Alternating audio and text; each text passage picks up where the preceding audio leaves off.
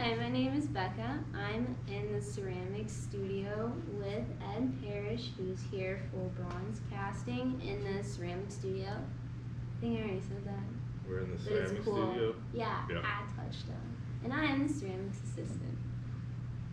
So I'm gonna ask you a few questions. Go But for it. to start, why don't you tell us a little bit about your background and how you came to the arts? I grew up in North Carolina and didn't really know much about art as a thing as a kid, but was always like making stuff and drawing, and then I think 10th grade I got to take like a full-on like year-long art class at school, and then I kind of gave up on a lot of other things and was like, okay, this is a thing to do, I'm gonna do it. I didn't have any idea what that meant at the time, but I stuck with it, so here we are. So how did you use a bronze casting? If you started with just general arts?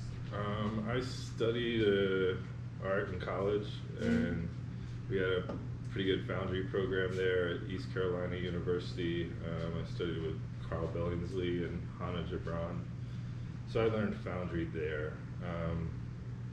For my personal casting stuff, I more took to iron casting, which is a bit more of an involved casting process as far as the furnace operations go. But I do bronze and aluminum too, and people like to learn about bronze a bit more than it's the fancy art metal, you know. Yeah. So you specifically learned it through college? You didn't go to any craft school? I started learning it in college and then learned it over life, you know. Yeah. Yeah. But I never studied at a craft school. Well. But I'm learning stuff teaching this workshop. Yeah. You know. Did you always think that you were gonna teach art? Or that you were gonna become a professional working artist? Yeah, somehow, you know, as in the beginning, what that means and looks like, so I don't think people really get it, but you know, you have to do a lot of different stuff along the way, unless you're extremely lucky or whatever, you know. Right. I've done lots of different work, so. Yeah. That's pretty good. So how did you find Touchstone?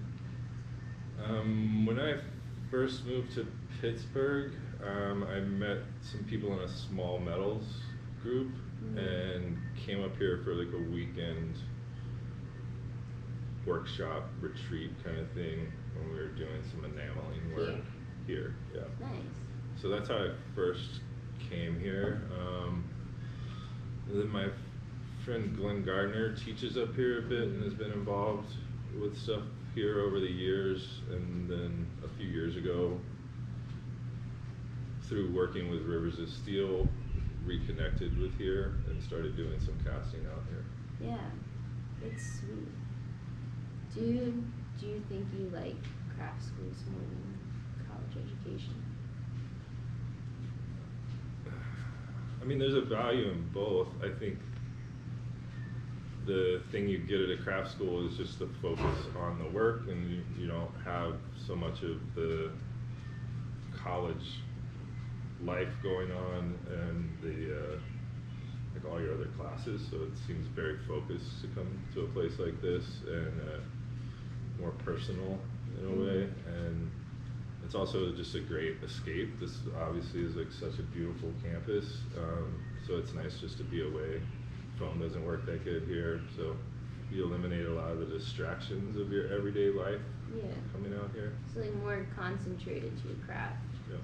Yeah. I feel like in a college setting, you have more distraction. No one's going to grade you on your work here, which is cool. Yeah. So, yeah. That's great. Yeah. Do you have any advice for aspiring artists? Or do you have any suggestions thinking back on how you've gotten to where you are now? Have another way to make money. you know, maybe learn a trade. Don't quit your day job too early. And, you know, be prepared for a lot of work and a lot of learning and a lot of like perceived failures that could be one of your better learning experiences in the long run. Yeah. So you didn't always work with bronze casting as you are now?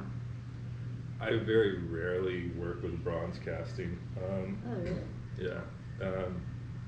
I rarely use bronze in my own work. My own work is primarily cast iron, but with some aluminum currently. But I mean, I've worked with a wide variety of materials and worked with more like installation type work for a long time, and then small scale, large scale stuff. But you know, I've done lots of things for work. I worked in metal shops doing more like ornamental ironwork and furniture and blacksmithing work and fabrication stuff. I ran my own metal shop for years with a business partner. I've, you know, taught classes in my own studio. I've worked in the film business for years doing specialty props and special effects work. Yeah. Wow, that's super cool. But now I work full-time at Rivers of Steel as the metal arts coordinator, so I keep all that stuff going, and we're building the program out now. Nice. Do you have any achievement that you're still working towards accomplishing?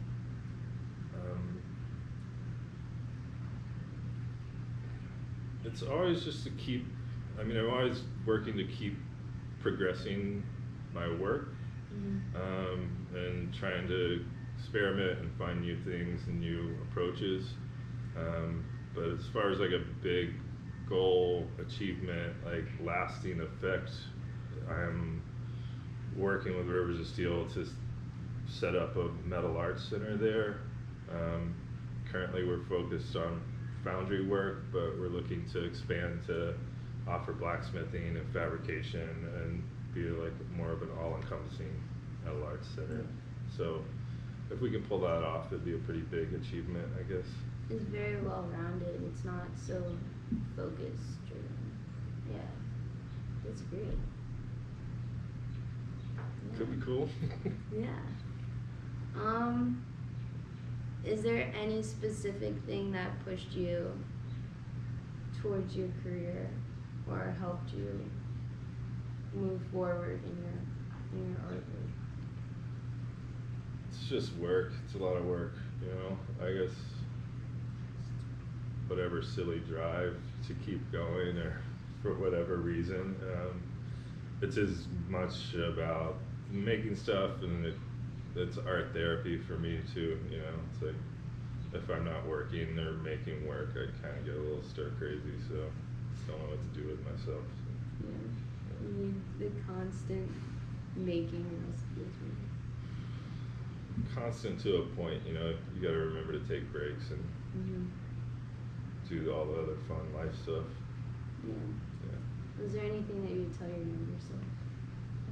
Is there anything that you would tell your younger self what to do differently?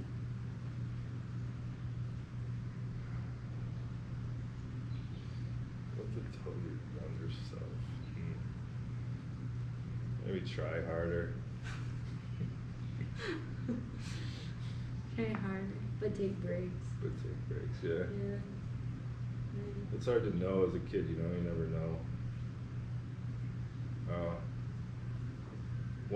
One turn changes everything, so. Yeah. Well, I mean, there's so many like pathways that you can take and still lead you where you need to go. Yeah. Yeah. And it's about the adventure, not the destination necessarily, right? Right. Yeah. Take time to enjoy it.